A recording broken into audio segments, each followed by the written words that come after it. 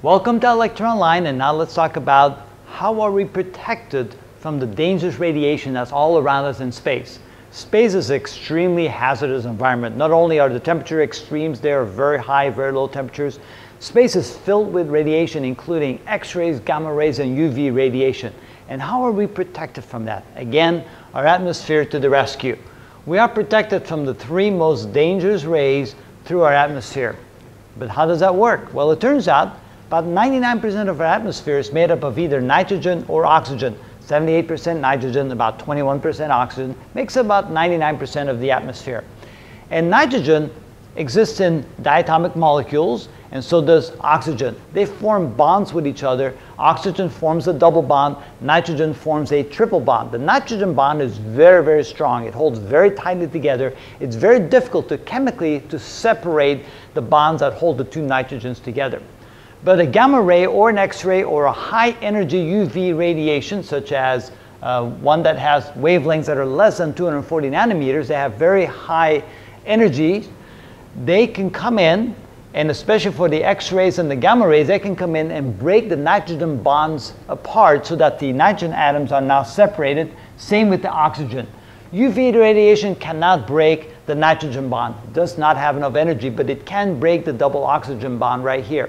What it does by doing so, the X-ray or the gamma ray or the high energy UV radiation comes in, hits one of those molecules. It's bound to hit the molecules because our atmosphere is absolutely filled with them, so there's no choice. And they usually do that fairly high up in the atmosphere already. Therefore, some of the layers, higher layers in the atmosphere, are warmed up by the absorption of this energy. So those rays come in, they break the bonds, the atoms go flying off in their separate directions at very high velocities because they absorbed all the energy. But by breaking that bond, the X-ray or the gamma ray is absorbed and no longer is able then to penetrate through it, no longer exists. The energy is simply absorbed. Same with the high energy UV radiation. It will hit either a nitrogen, if it's very high energy UV radiation, or an oxygen molecule. It absorbs that energy, the bonds break, and that's how the radiation is stopped. But what about the UV radiation that's between 240 nanometers and visible light starting at 400 nanometers? For that type of UV radiation, those molecules cannot stop them because the energy contained with them is not enough to break up the nitrogen bonds or the oxygen bonds. Well, lucky for us, there's one more layer of protection in the atmosphere. It's high up in the atmosphere, somewhere in the neighborhood of maybe 30 or so miles up from the Earth, and we have what we call an ozone layer there. And the ozone layer is oxygen, but not in a diatomic molecule, but a triatomic molecule. So an ozone molecule looks like that. It's connected like that.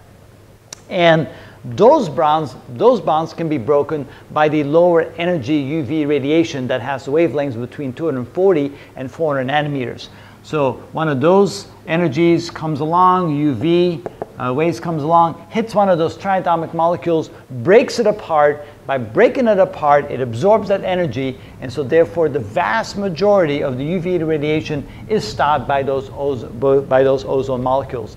Since there's far less ozone in the atmosphere than, of course, nitrogen and oxygen, it's just a very thin layer, a very small region over here. Not 100% of that UV radiation is absorbed. A very small percentage of it does actually make it through all the way to the Earth, to the ground layers of the Earth, or I should say ground layers of the atmosphere, down to the surface of the Earth, and so therefore we can still get sunburns by that very small percentage of the UV that gets through. It's only about 1 or 2% as far as I remember, and so therefore even that very small amount can cause quite a bit of skin damage through burning the skin, and long-term exposure can actually lead to skin cancer. So luckily the atmosphere is wonderful at protecting us from those three very dangerous rays from space.